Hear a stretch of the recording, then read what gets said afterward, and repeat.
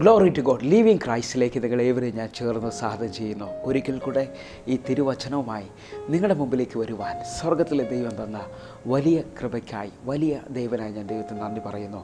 എങ്കിൽ എന്നെ കേൾക്കുന്നവരെ, ഇന്ന് ഈ എപ്പിസോഡ് സ്പോൺസർ ചെയ്യുന്നത് കൊല്ലം ജില്ലയിൽ നിന്നും ചാത്തന്നൂർ സ്വദേശി ആയിരിക്കുന്ന 2 സഹോദരിമാർ ചേർന്നാണ് ഈ എപ്പിസോഡ് സ്പോൺസർ ചെയ്യുന്നത്. പ്രത്യേകിച്ച് ചേച്ചിയുടെ പേര് ഷെർലിസസ് എന്നും അനിയത്തിയുടെ പേര് ശാലിൽ നിന്നുമാണ്.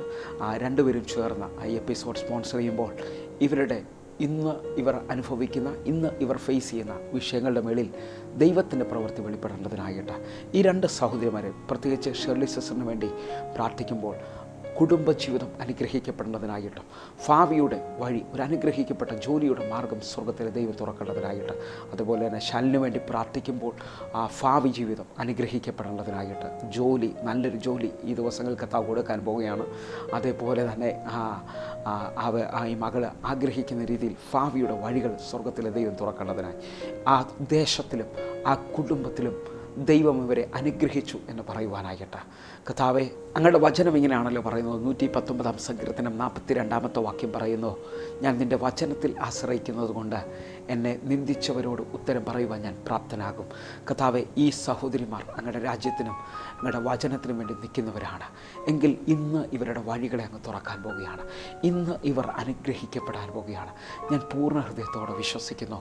ഈ മക്കളെ അങ്ങ് മാനിക്കാൻ പോകുന്നതിനായിട്ട് നമ്മൾ ഒരുമിച്ച് ചേർന്ന് ഇവർക്ക് വേണ്ടി പ്രാർത്ഥിക്കുമ്പോൾ നിങ്ങളും ഈ സമയത്ത് പ്രാർത്ഥിക്കുന്ന നിങ്ങളുടെ വിഷയത്തിനകത്തും ദൈവം വെളിപ്പെടാൻ പോവുകയാണ്. ഒന്ന് കണ്ണുകൾ അടച്ച്, ഞങ്ങളെ സ്നേഹിക്കുന്ന ഞങ്ങളുടെ നല്ല ദൈവമേ, ഷേർലി സിസ്റ്ററിനും ഷാനി സിസ്റ്ററിനുമായി ഞങ്ങൾ പ്രാർത്ഥിക്കുന്നു. അപ്പാ, അങ്ങയുടെ മഹത്വം അങ്ങ് വെളിപ്പെടുത്തണമേ, അങ്ങയുടെ കരം അങ്ങ് വെളിപ്പെടുത്തണമേ. അപ്പാ, അനുഗ്രഹിക്കണമേ എന്ന് പ്രാർത്ഥിക്കുന്നു. ഇവരുടെ 2 പേരുടെയും ഭാവിയുടെ വഴി ഇപ്പോൾ അങ്ങ് തുറന്നതിനായി സ്തോത്രം. ഇവരെ അങ്ങ് സ്വസ്ഥതയിലേക്ക് അങ്ങ് അനുഗ്രഹിച്ചെന്ന് പറയുവാൻ, അങ്ങ് മാനിച്ചെന്ന് പറയുവാൻ ഈ ദിവസങ്ങൾ അങ്ങയുടെ കരം ഇവർക്ക് വേണ്ടി വെളിപ്പെടുത്തിയതിനായി നന്ദി. സിസ്റ്റർ എഴുതുന്ന എക്സാമിനകത്ത്, മകളുടെ ഷാനി സിസ്റ്ററിൻ്റെ ജോലിക്കകത്ത് എല്ലാ ദൈവപ്രവർത്തി നടന്നു കഴിഞ്ഞതിനായി സ്തോത്രം. ഞാൻ വിശ്വസിച്ചുകൊണ്ട് പ്രാർത്ഥിക്കുന്നു. വഴി തുറന്നിരിക്കുന്നതിനായി നന്ദി. യേശുവിൻ നാമത്തിൽ പ്രാർത്ഥിക്കുകയാണ്. കർത്താവേ, അങ്ങനെ ചെയ്തതിനായി നന്ദി. യേശുവിൻ നാമത്തിൽ തന്നെ, ആമേൻ. പ്രിയരെ, ബ്രേക്ക് ത്രൂ പ്രയർ എന്ന വിഷയത്തിലേക്ക് നമ്മൾ കടന്നു വരികയാണ്. കടന്നു വരാട്ടെ.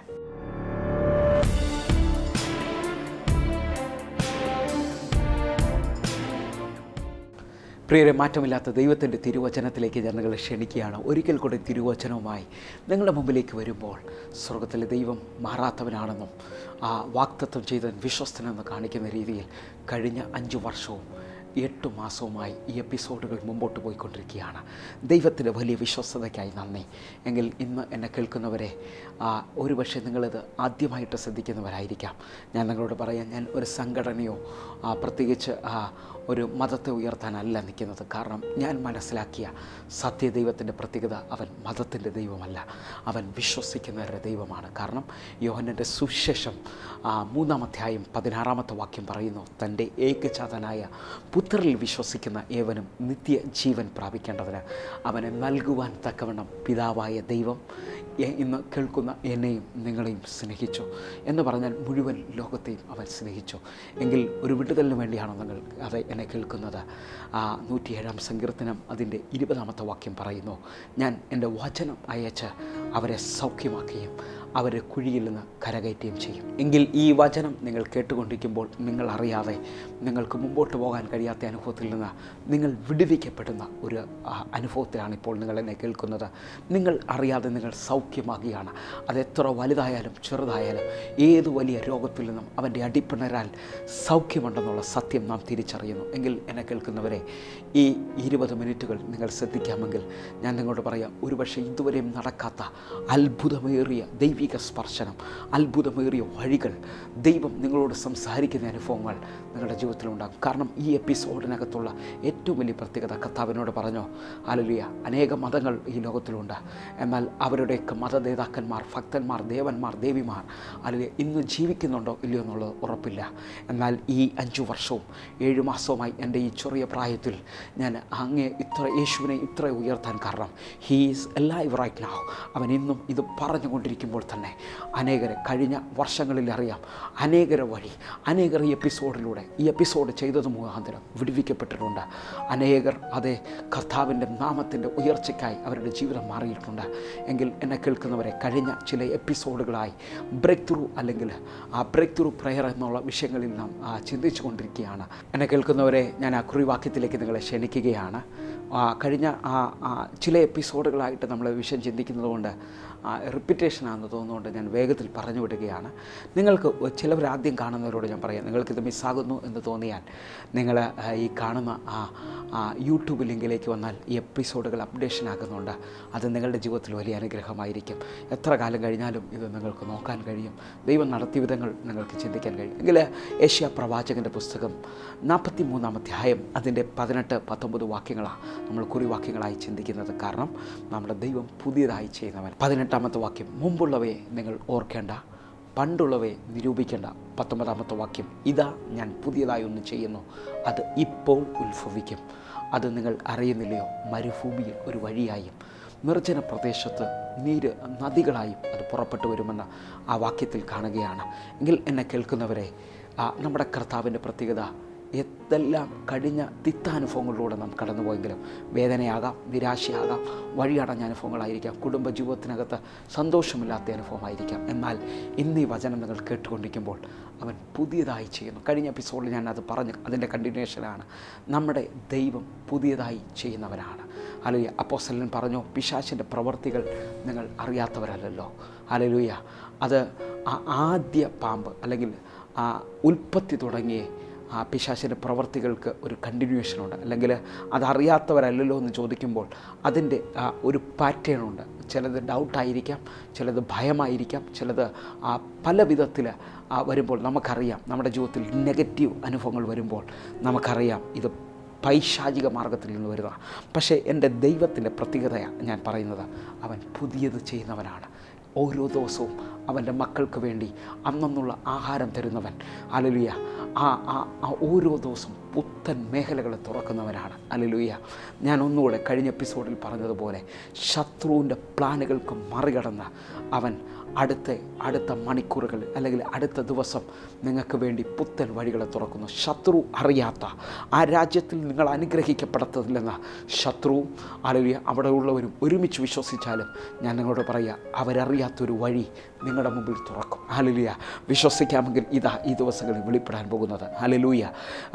ഞാൻ ഇത് ചിന്തിച്ചു കൊണ്ടിരിക്കുമ്പോൾ കഴിഞ്ഞ എപ്പിസോഡിൽ പറഞ്ഞായിരുന്നു, ഇസ്രായേൽ 40 ലക്ഷത്തോളം വരുന്ന ഇസ്രായേൽ മക്കൾക്ക് ഓരോ ദിവസവും മന്നയും വൈകിട്ട് കടപക്ഷിയും കൊടുത്തു. പുതിയ ആഹാരം 40 ലക്ഷത്തിനും അടുത്ത് വരുന്ന ജനമാണ്. ഹല്ലേലൂയ. നമുക്ക് 1000-ഓ 100-ഓ അല്ല, ഓരോ ദിവസവും. ഹല്ലേലൂയ. എത്രത്തോളം ആഹാരം വേണമെന്നുള്ളത് നിങ്ങൾക്ക് ചിന്തിച്ചാട്ടെ. പക്ഷേ ഒരു ദിവസം കൂടുതൽ കരുതിയാൽ ആ ജനം, മാനുഷിക ചിന്തയുള്ള ജനമെല്ലാം കരുതുവാൻ നോക്കും. പക്ഷേ ദൈവം പറയുക, ഞാൻ കരുതുന്നവനാണ്. പത്രോസിനോട് ചേർന്നൊന്ന് ചിന്തിച്ചു കഴിഞ്ഞാൽ പത്രോസ് പറയും, അവൻ നിങ്ങൾക്കായി കരുതുന്നവനാണ്.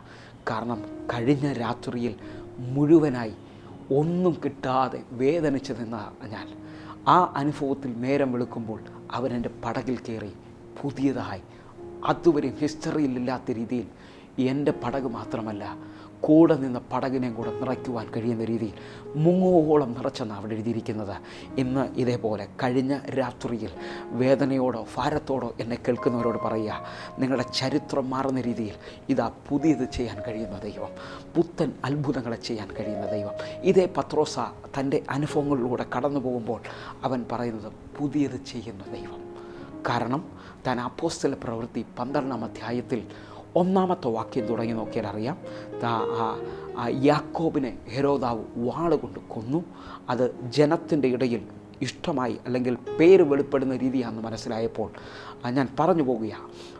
അവിടെ കാണുന്നു, ഹെരോദാവ് പെസഹ കഴിഞ്ഞിട്ട് പത്രോസിനെ ജനത്തിൻ്റെ മുമ്പിൽ, എന്ന് പറഞ്ഞാൽ യഹൂദന്മാർക്ക് ഇത് ഇഷ്ടമായെന്ന് തോന്നിയുകൊണ്ട് ജനത്തിൻ്റെ മുമ്പിൽ നിർത്തുവാൻ ചിന്തിക്കുകയാണ്. ഞാൻ ഒരു വാക്യം അതിനോട് 6-7 വാക്യം വായിച്ചിട്ട് ഞാൻ നിങ്ങൾക്ക് വേണ്ടി പ്രാർത്ഥിക്കാൻ പോവുകയാണ്. 6-ാമത്തെയും 7-ാമത്തെയും വാക്യത്തിലേക്ക്. ഹെരോദാവ് അവനെ ജനത്തിൻ്റെ മുമ്പിൽ നിർത്തുവാൻ ഭാവിച്ചതിൻ്റെ തലേത്ത് രാത്രിയിൽ പത്രോസ് 2 ചങ്ങലയാൽ ബന്ധിക്കപ്പെട്ടവനായി 2 പടയാളികളുടെ നടുവിൽ ഉറങ്ങുകയായിരുന്നു. വാതിലിൻ്റെ മുമ്പിൽ കാവൽക്കാർ കാരാഗൃഹം കാത്തു കൊണ്ടിരുന്നു. 7-ാമത്തെ വാക്യം. പെട്ടെന്ന് കർത്താവിൻ്റെ ദൂതൻ അവിടെ പ്രത്യക്ഷനായി അറയിൽ ഒരു വെളിച്ചം പ്രകാശിച്ചു. അവൻ പത്രോസിൻ്റെ വിലാപ്പുറത്ത് തട്ടി, വേഗം എഴുന്നേൽക്കുക എന്ന് പറഞ്ഞ് അവനെ ഉണർത്തി. ഉടനെ അവൻ്റെ ചങ്ങലകൾ കയ്യിന്മേൽ വീണുപോയി. 8-ാമത്തെ വാക്യം, ദൂതൻ അവനോട് അരകെട്ടി ചെരുപ്പിട്ട് മുറുക്കുക എന്ന് പറഞ്ഞു. അവൻ അങ്ങനെ ചെയ്തു. നിൻ്റെ വസ്ത്രം പുതച്ച് എൻ്റെ പിന്നാലെ വരിക എന്ന് പറഞ്ഞു. 9-ാമത്തെ വാക്യം, അവൻ പിന്നാലെ ചെന്നു. ദൂതൻ മുഖാന്തരം സംഭവിച്ചത് വാസ്തവമെന്ന് അറിയാതെ താൻ ഒരു ദർശനം കാണുന്നു എന്ന് നിരൂപിച്ചു. 10-ാമത്തെ വാക്യം, അവർ 1-ാം കാവലും 2-ാമത്തേതും കടന്നു പട്ടണത്തിൽ ചെല്ലുന്ന ഇരുമ്പ് വാതിൽക്ക് എത്തി. അത് അവർക്ക് സ്വതമേ തുറന്നു. അവർ പുറത്തിറങ്ങി ഒരു തെരുവ് കടന്നു. ഉടനെ ദൂതൻ അവനെ വിട്ടുപോയി. എന്നെ കേൾക്കുന്നവരെ, ഈ 4 വാക്യങ്ങൾ ഞാൻ വേഗത്തിൽ വായിക്കാൻ കാരണം പത്രോസിനെ തടവിൽ സൂക്ഷിച്ചിരിക്കുകയാണ്. തടവിൽ സൂക്ഷിക്കുമ്പോൾ 4 ചേകവർ 16 പേർ ആ കാരാഗ്രഹത്തിന് മുമ്പിൽ കാവൽ കാത്തുകൊണ്ടിരിക്കുകയാണ്. പത്രോസ് അവരുടെ ഇടയിൽ ചങ്ങല ധരിക്കപ്പെട്ടവനായി കിടന്നുറങ്ങിയ ക്ഷീണം മൂലമായിരിക്കാം. അർദ്ധരാത്രി ആയപ്പോൾ പെട്ടെന്ന് ഒരു ദൂതൻ ആ കാരാഗ്രഹത്തിൽ ഇറങ്ങി. വെളിച്ചം വെളിപ്പെട്ടു എന്നാണ് പറയുന്നത്. ഹെരോദാവ് അടുത്ത ദിവസം രാവിലെ ഹെരോദാവിൻ്റെ വലിയ പ്ലാനിങ്ങിലാണ് നിൽക്കുന്നത്. പക്ഷേ ദൈവം പുതിയതായി ചെയ്യുന്നവനായതുകൊണ്ട് അവൻ്റെ പ്ലാനിന് മുകളിലായി രാത്രിയിൽ കാരാഗ്രഹത്തിൻ്റെ നടുവിൽ ദൈവത്തിൻ്റെ ദൂതൻ ഇറങ്ങി. ഇന്ന് എന്നെ കേൾക്കുന്നവരെ, ഇതേപോലെ സാഹചര്യം അവസാനിച്ച ഇനി മുമ്പോട്ട് പോകാൻ പറ്റത്തില്ലെന്ന് പറയുന്നിടത്ത് ശത്രു എല്ലാ വഴിയും അടഞ്ഞെന്ന് പറഞ്ഞ് നിങ്ങളെ നോക്കി ഭയത്തിൽ അല്ലെങ്കിൽ നിങ്ങളെ പേടിപ്പിക്കുന്ന അനുഭവത്തിലാണെങ്കിൽ ഞാൻ നിങ്ങളോട് പറയുന്നു, ആശ്രയിക്കുന്നവൻ ഈ പറയുന്ന സമയത്ത് തന്നെ, ഇന്നു തന്നെ നിങ്ങൾക്ക് വേണ്ടി ഒരു വഴി തുറക്കാൻ അവൻ പുതിയതിൻ്റെ ദൈവമാണ്. അവൻ ശക്തനാണ്. ഹെരോദാവ് അറിയാത്ത രീതിയിൽ അതാ ദൂതൻ അവിടെ ഇറങ്ങുകയാണ്. ഒന്നുകൂടെ പറഞ്ഞാൽ, ശത്രു എത്ര ബലമാണെങ്കിലും രാജ്യത്തിൻ്റെ നിയമമായത് ഹെരോദാവ് എന്ന് പറയുന്നത് ആ രാജ്യത്തിലെ ഏറ്റവും ഉന്നത ഉള്ള ആളാണ്. രാജ്യത്തിൻ്റെ നിയമം നിങ്ങൾക്കെതിരാണെങ്കിലും ഒരു രാത്രി കൊണ്ട് എൻ്റെ ദൈവത്തിനത് മാറ്റുവാൻ കഴിയും. പത്രോസിൻ്റെ മുമ്പിൽ 1 കാവൽക്കാരുണ്ടായിരുന്നു, 2 1-ാം കവാടം ഉണ്ടായിരുന്നു, 2-ാം കവാടം ഉണ്ടായിരുന്നു, 3 പട്ടണത്തിൻ്റെ വാതിൽ ഇരുമ്പ് കവാടമുണ്ടായിരുന്നു. എന്തെല്ലാം വിധത്തിൽ അടയപ്പെട്ട വാതിലുകളുണ്ടെങ്കിലും ദൈവം നിനക്ക് വേണ്ടി പ്രവർത്തിച്ചാൽ അത് പുതിയതാണ്, അത് അത്ഭുതമാണ്. ഇപ്പോൾ അത് തുറക്കുമെന്ന് വിശ്വസിക്കുന്നുണ്ടെങ്കിൽ ഈ സമയത്ത് നിങ്ങൾ ബ്രേക്ക് ത്രൂവിൽ വിശ്വസിക്കുക. വഴി തുറക്കുകയാണ്. യേശു നിങ്ങൾക്ക് വേണ്ടി വാതിൽ തുറക്കാൻ പോകുന്നു. കേൾക്കാൻ വിശ്വസിച്ചാട്ടെ. വലിയ വഴി. കാരണം എന്നോട് ദൈവം പറഞ്ഞു, ഓരോ ദിവസവും അവൻ പുതിയത് ചെയ്യുന്നവനാണ്. വലിയ വഴി ദൈവം നിങ്ങളുടെ മുമ്പിൽ തുറക്കാൻ പോകുന്നു. എങ്കിൽ അനുഗ്രഹിക്കപ്പെട്ട സാക്ഷ്യങ്ങൾക്ക് ശേഷം നമ്മൾ ഒരുമിച്ച് പ്രാർത്ഥിക്കാൻ പോകുന്നു. കടന്നു വന്നാട്ടെ.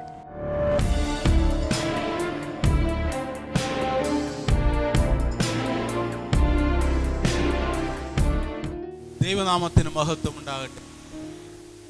2.5 കൊല്ലം ഈ നടുവിന് 8 കെട്ടുകളോടുകൂടി ബന്ധിക്കപ്പെട്ടവനായി കൈ ഇങ്ങനെ സ്ട്രക്കായിട്ട് നിന്ന് 2.5 കൊല്ലം കിടക്കപ്പായയിലിരുന്നു. അതിനു മുമ്പേ സുവിശേഷ വേലയിലായിരുന്നു ഞാൻ കുറച്ചു കാലം. എങ്കിലും ഇസ്കിയാവെ പോലെ ഞാൻ അന്ന് നിലവിളിച്ച് കർത്താവിനോട് പറഞ്ഞു, എൻ്റെ ശരീരം പൊട്ടല്ലേ, ഒന്നുകിൽ എന്നെ നിത്യത്തിലേക്ക് എടുക്കണമേ എന്ന്, ഇല്ലെങ്കിൽ എനിക്ക് ജീവൻ നൽകണമേ എന്ന്. അന്ന് പുറകിലിരുന്ന ഒരു ശബ്ദം എന്നോട് കേട്ടു, നിന്നെ ഞാൻ തൊടാൻ പോകുന്നു എന്ന്. അന്ന് കർത്താവ് തൊട്ടു. കുറേശ്ശെയായി ഇങ്ങനെ ഇരുന്നു, നടക്കാൻ ചെറുതായിട്ട് തുടങ്ങി. എങ്കിലും സ്വതന്ത്രനായിട്ട് എനിക്ക് പടി കയറുവാൻ പറ്റാത്തൊരവസ്ഥ. പലയിടങ്ങളിൽ പ്രാർത്ഥനയ്ക്ക് ചെന്നു, പലയിടത്തും പ്രാർത്ഥിച്ചു, ഫലമുണ്ടായില്ല. അങ്ങനെ ശോഭ സിസ്റ്റർ എന്നോട് പറഞ്ഞു, ദൈവത്തിൻ്റെ മഹത്വം കാണുവാൻ കർത്താവിൻ്റെ ദാസനെ ഞാൻ ക്ഷണിക്കുകയാണോ എന്ന് പറഞ്ഞു. ഞാൻ പ്രാർത്ഥിച്ചു. രാത്രിയിൽ 2:45 പ്രാർത്ഥിക്കാൻ തുടങ്ങിയാൽ 4 മണിക്ക് ഞാൻ കിടക്കുകയുള്ളൂ. കൃപയ്ക്കായി സ്തോത്രം. വാസ്തവമായി ഇന്നലെ ഉച്ചയ്ക്ക് പ്രത്യേകമായി കർത്താവിന്റെ ദാസൻ എന്നോട് പ്രാർത്ഥിച്ചു.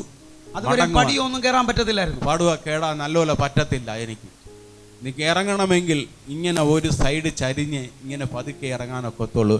ഇന്നലെ പ്രാർത്ഥിച്ചതിന് ശേഷം നേരെ ഈ കാലെടുത്ത് ചവിട്ടുവാൻ, ഇപ്പോൾ സ്വതന്ത്രമായി ഇപ്പോൾ കാല് ഇങ്ങനെ ചവിട്ടുവാൻ ദൈവത്തിന്റെ ആത്മാവ് എന്നെ ഇടയാക്കി. എന്തുവായിരുന്നു പ്രാർത്ഥന വിഷയമായി വന്നത്? എനിക്കൊരു കുഞ്ഞിനെ വേണമെന്നായിരുന്നു. ഒരു കുഞ്ഞിന് വേണ്ടിയാണ് ഈ മകൾ പ്രാർത്ഥിക്കാൻ വന്നത്.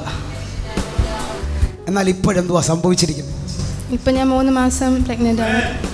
പ്രാർത്ഥിക്കാൻ വരുന്നവർ വേണ്ടി കരം നീട്ടുന്ന, പ്രാർത്ഥിക്കാൻ വേണ്ടി ആദ്യ മാസത്തിൽ തന്നെ കർത്താവ് ഈ മകളോട് പറഞ്ഞു, ഞാൻ നിനക്ക് വേണ്ടി ആൻസർ തരും. പ്രാർത്ഥിക്കാൻ വന്ന ആദ്യ ദിവസം തന്നെ അല്ലേ? ആദ്യ മാസം ബ്രദർ പറഞ്ഞ്, പിന്നെ 2-ാം മാസം വന്നപ്പോഴേക്കും പറഞ്ഞ് ടെസ്റ്റ് ചെയ്ത് നോക്കി ഉറപ്പായിട്ടുണ്ടെന്ന് പറഞ്ഞു. 2-ാമത്തെ മാസം വന്നപ്പോൾ പറഞ്ഞു ടെസ്റ്റ് ചെയ്ത് നോക്കിക്കോ ഉറപ്പായിട്ടുണ്ടെന്ന് പറഞ്ഞു. ഹല്ലേലൂയ. അപ്പോൾ ടെസ്റ്റ് ചെയ്തപ്പോൾ എന്തുവാ? ഉണ്ടെന്ന് തന്നെ ഡോക്ടർ പറഞ്ഞു. ഹല്ലേലൂയ. പോസിറ്റീവാന്ന് പറഞ്ഞു. ഡോക്ടർ പോസിറ്റീവാന്ന് പറഞ്ഞു. ഹല്ലേലൂയ. വിശ്വസിക്കുന്നവർ ആ കരങ്ങളൊന്ന് ഉയർത്തി. ബ്രദർ, എന്തുവാ സംഭവിച്ചത്? ഭൂമി കച്ചവടത്തിന് വേണ്ടി കൊല്ലങ്ങളായി ഭൂമി കച്ചവടത്തിന് വേണ്ടി ഞങ്ങളുടെ ഭൂമി കൊടുക്കാനായിട്ട് ആൾക്കാർ വരും.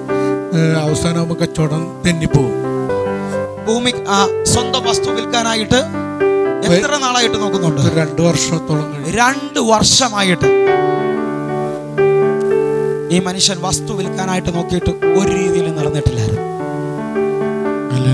എന്നാൽ ഇപ്പോൾ എന്തുവാ സംഭവിച്ചത്?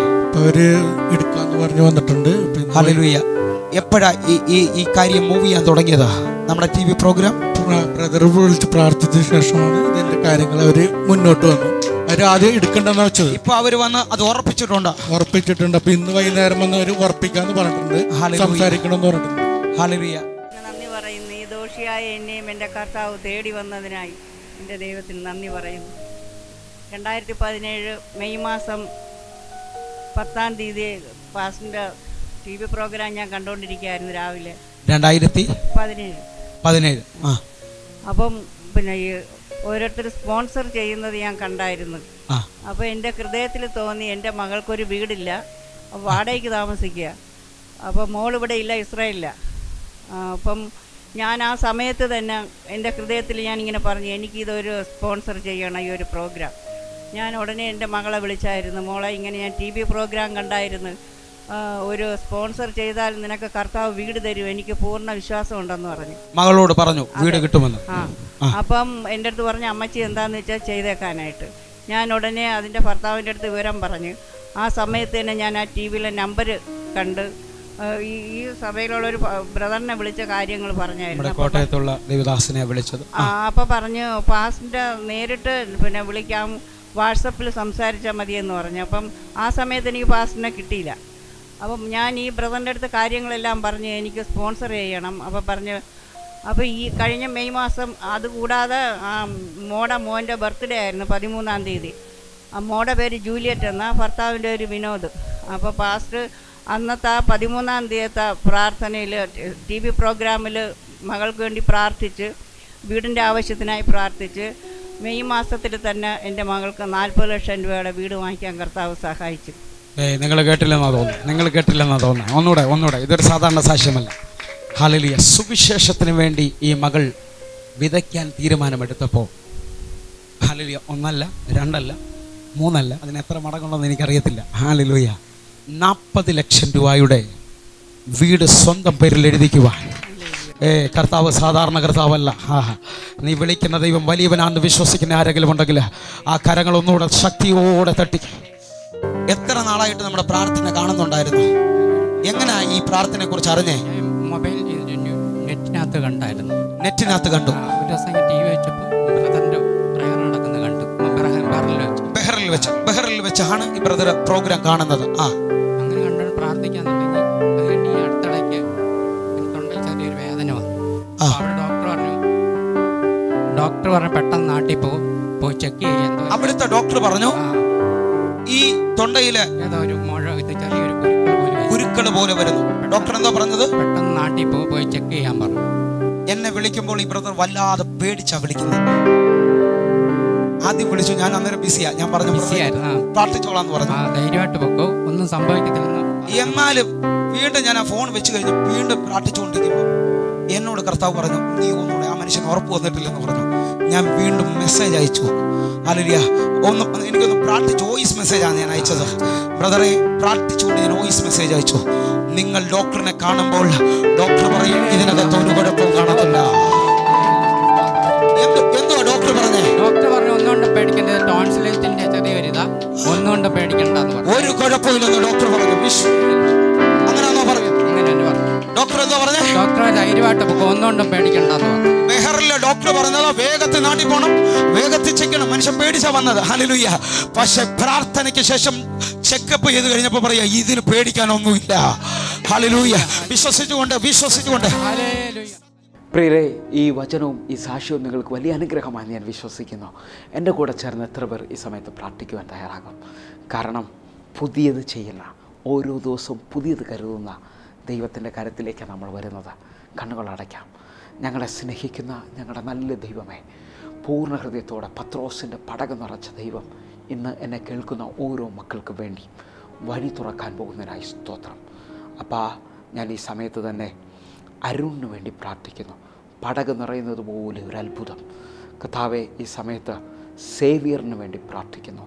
ഒരു വിടുതൽ സ്വർഗത്തിലെ ദൈവം ചെയ്യുന്നതിനായി സ്തോത്രം. അതേപോലെ മനോജിന് വേണ്ടി പ്രാർത്ഥിക്കുന്നു. കർത്താവ് വിടുതൽ അയച്ചതിനായി സ്തോത്രം. ഷാരൂവിന് വേണ്ടി പ്രാർത്ഥിക്കുന്നു. ഭാവി അല്ലെങ്കിൽ വിവാഹം നിനക്ക് വേണ്ടി കർത്താവ് ഒരു പുത്തൻ വിവാഹത്തിൻ്റെ വാതിൽ തുറക്കുകയാണ്. യേശുവേ, ഈ സമയത്ത് ചെറിയാന് വേണ്ടി പ്രാർത്ഥിക്കുന്നു. കർത്താവെ, നാളുകളായി മുടങ്ങിക്കിടക്കുന്ന ആ സാമ്പത്തിക മാർഗം സ്വർഗത്തിലെ ദൈവം ഈ സമയത്ത് ഈ മകന് വേണ്ടി തുറക്കണമേ. യേശുവിൻ്റെ നാമത്തിൽ കർത്താവെ, സന്തോഷിന് വേണ്ടി പ്രാർത്ഥിക്കുന്നു. ഒരു വിടുതൽ അങ്ങ് അയച്ചിരിക്കുന്നതിനായി നന്ദി. ഈ സമയത്ത് മനുവിന് വേണ്ടി പ്രാർത്ഥിക്കുന്നു. നാളുകളായി വിദേശത്തേക്ക് വേണ്ടി നോക്കുന്ന മനു, ദൈവം നിങ്ങളുടെ ജീവിതത്തിൽ ഒരു അത്ഭുതം കർത്താവ് ചെയ്യുകയാണ്. യേശുവേ, ഈ സമയത്ത് അച്ചുവിന് വേണ്ടി പ്രാർത്ഥിക്കുന്നു. അച്ചുവിൻ്റെ ജീവിതത്തിൽ ഒരു ദൈവ പ്രവൃത്തി സ്വർഗത്തിലെ ദൈവം അയക്കുന്നു. കർത്താവെ, ഈ സമയത്ത് പൂർണിമയ്ക്ക് വേണ്ടി പ്രാർത്ഥിക്കുന്നു. പഠിത്ത സംബന്ധമായ വിഷയത്തിനകത്ത് ഒരത്ഭുതം സ്വർഗത്തിലെ ദൈവം ചെയ്യുകയാണ്. കർത്താവെ, സരോജത്തിന് വേണ്ടി പ്രാർത്ഥിക്കുന്നു. കുടുംബം അനുഗ്രഹിച്ചതിനായി നന്ദി. ദീപ്തിക്ക് വേണ്ടി പ്രാർത്ഥിക്കുന്നു. നിങ്ങളുടെ കുടുംബപരമായ ബിസിനസ്സിനകത്ത് ഒരു ദൈവപ്രവൃത്തി നടക്കാൻ പോവുകയാണ്. കർത്താവെ, ജീവന് വേണ്ടി പ്രാർത്ഥിക്കുന്നു. ഒരു ഉയർച്ച കർത്താവ് അയക്കണം. കർത്താവെ, ഒരിക്കൽ കൂടെ എൻ്റെ കൂടെ ചേർന്ന് പ്രാർത്ഥിക്കുന്ന, വിടുതലില്ല എന്ന് പറയുന്ന ഓരോ മക്കൾക്കും വേണ്ടി ഞാൻ പ്രാർത്ഥിക്കുന്നു. അങ്ങയുടെ മഹത്വം അങ്ങ് വെളിപ്പെടുത്തണമേ. രമണിക്ക് വേണ്ടി പ്രാർത്ഥിക്കുന്നു. വഴി തുറന്നതിനായി സ്തോത്രം. സ്റ്റാലിന് വേണ്ടി പ്രാർത്ഥിക്കുന്നു. ഒരു വിവാഹത്തിൻ്റെ വഴി നിനക്ക് വേണ്ടി തുറക്കുകയാണ്. യേശുവിൻ്റെ നാമത്തിൽ അബിക്ക് വേണ്ടി പ്രാർത്ഥിക്കുന്നു. വിസയുടെ ആ പേപ്പർ നിങ്ങളുടെ കയ്യിൽ ലഭിക്കുകയാണ്. യേശുവിൻ്റെ നാമത്തിൽ രോഗികൾക്ക് വേണ്ടി പ്രാർത്ഥിക്കുന്നു. ഈ സമയത്ത് ക്യാൻസർ രോഗികൾ യേശുവിൻ്റെ അടിപ്പിണരാൽ സൗഖ്യമാകട്ടെ. ട്യൂമറുകൾ അപ്രത്യക്ഷമാകട്ടെ. അലർജി സംബന്ധമായ രോഗങ്ങൾ മാറട്ടെ. വിടുതലുകൾ സംഭവിക്കട്ടെ. കർത്താവെ, അങ്ങയുടെ മഹത്വം അങ്ങ് വെളിപ്പെടുത്തുന്നതിനായി സ്തോത്രം. ഒരിക്കൽ കൂടെ കർത്താവെ, എന്നെ കാണുന്ന, എന്നെ കേൾക്കുന്ന ഓരോ മക്കളുടെയും പ്രോപ്പർട്ടി സംബന്ധമായ സാമ്പത്തിക വിഷയമായി ബാങ്ക് ലോണുകൾ, പൈസ ലഭിക്കാനുള്ളത് ലഭിക്കാത്ത അനുഭവത്തിൽ നിൽക്കുന്നത്, ആ ജോലിയിൽ പ്രവേശനമില്ലാതെ നിൽക്കുന്ന ഓരോ വാതിൽ അടഞ്ഞിരിക്കുന്ന ഓരോ മക്കൾക്ക് വേണ്ടി പ്രാർത്ഥിക്കുന്നു. തലമുറയില്ലാത്തവർ, തലമുറയുടെ വിവാഹം നടക്കാത്തവർ, യേശുവിൻ്റെ നാമത്തിൽ ഇപ്പോൾ വഴി തുറക്കട്ടെ. അത്ഭുതം കർത്താവ് ചെയ്തതിനായി നന്ദി. ഇവർ ഇപ്പോൾ അനുഗ്രഹിക്കപ്പെട്ടതിനായി സ്തോത്രം. യേശുവിൻ നാമത്തിൽ പ്രാർത്ഥിക്കുന്നു. കേൾക്കണം പിതാവേ.